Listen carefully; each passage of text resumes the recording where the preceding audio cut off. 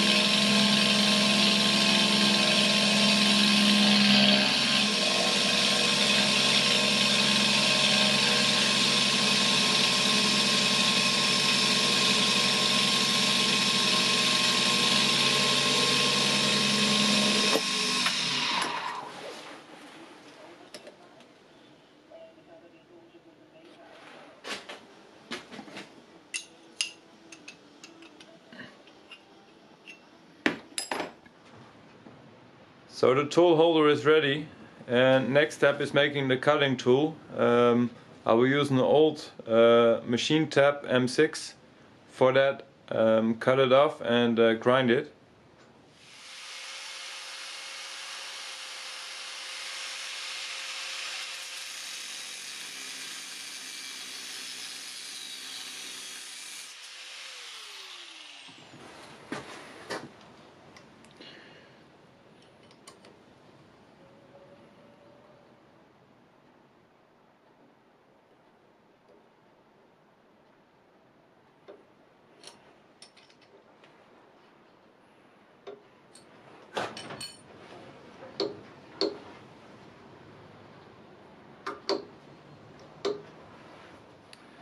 The tool will have a 2-degree cutting angle and around 10-degree clearance angle, and also from the top and front view it will have the 2-degree clearance angle. So I will start with the 10-degree. 10-degree is set over here.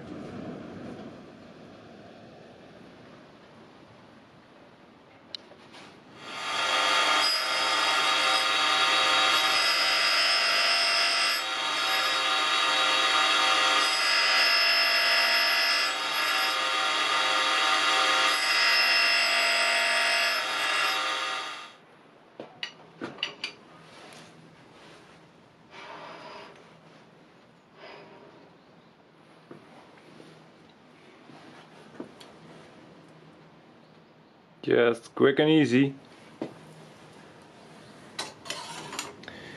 2 degrees.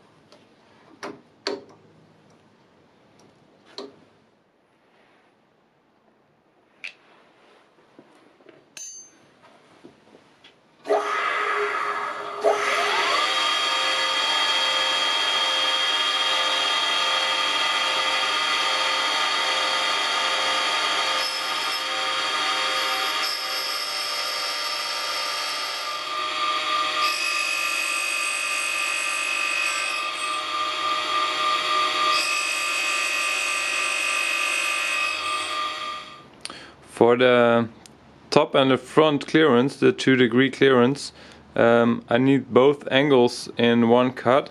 So now I only cut the top side 2 degrees, but not the front side. So I need to tilt this one in 2 degrees and then grind it. But I thought about making an indexing head or something like that. But then I thought, okay, this project was about quick and easy, so how about that? 2 degrees, 2.5, 1.5, it doesn't really matter, so this is close enough and it should work. Put it on there at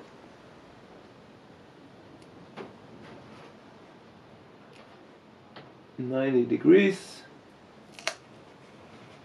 And now 90, tilted 2 degrees, fix it.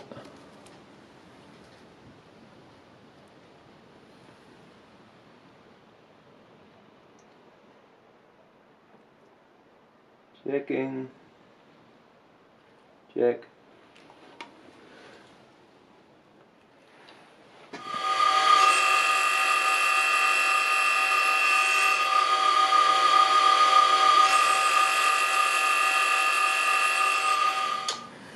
The reason why I used so much stick out here is because I want to grind a little flat on it for the set screw and for the orientation of the tool. So next and last step is grinding the flat.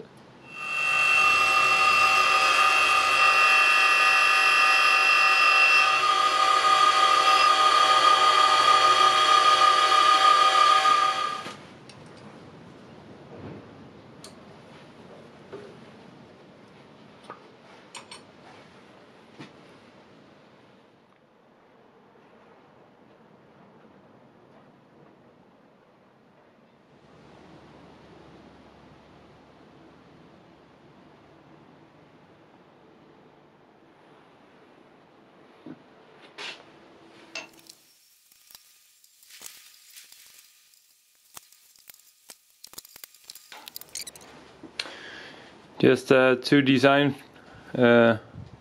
thoughts.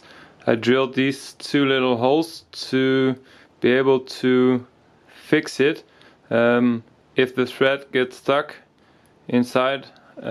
Without these holes I have no way to grab onto this part, so I don't think I will use it, but if I need it then I can use these for a tool.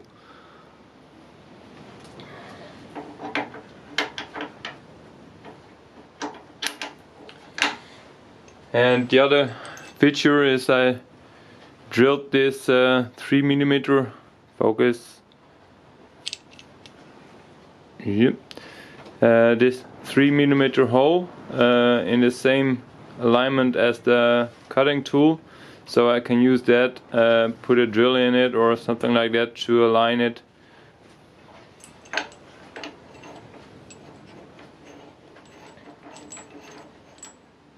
How's that for an alignment drill? 3mm.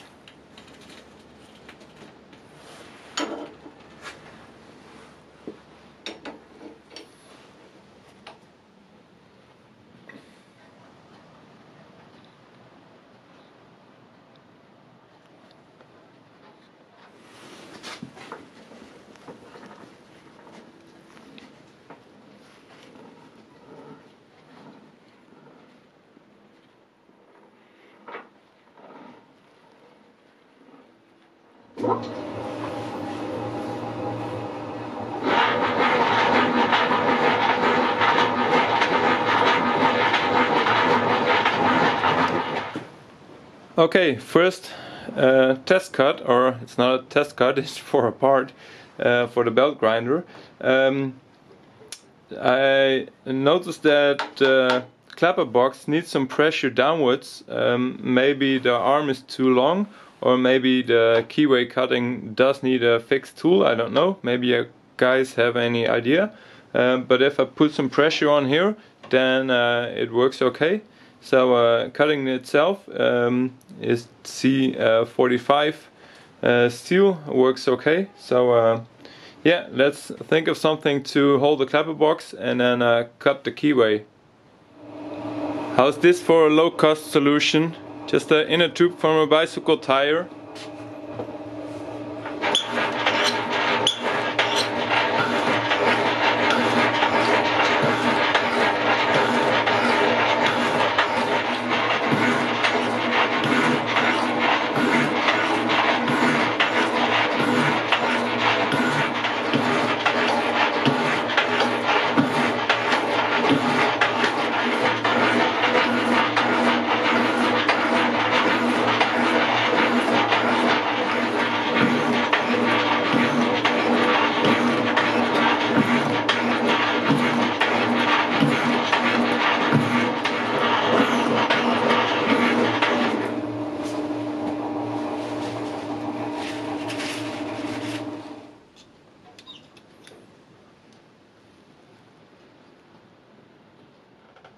So this little project is finished. Tools to make the tools, and never enough tools. But yeah, the keyway cutting was really nice.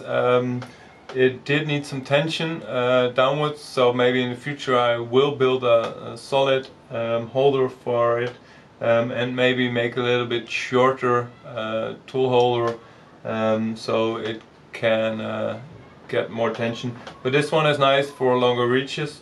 But the keyway is in, and it's for my belt grinder, so that's the project I was working on. So let's get back to that and save the video for that for a new video. So thanks guys for watching, and see you next time. Bye bye.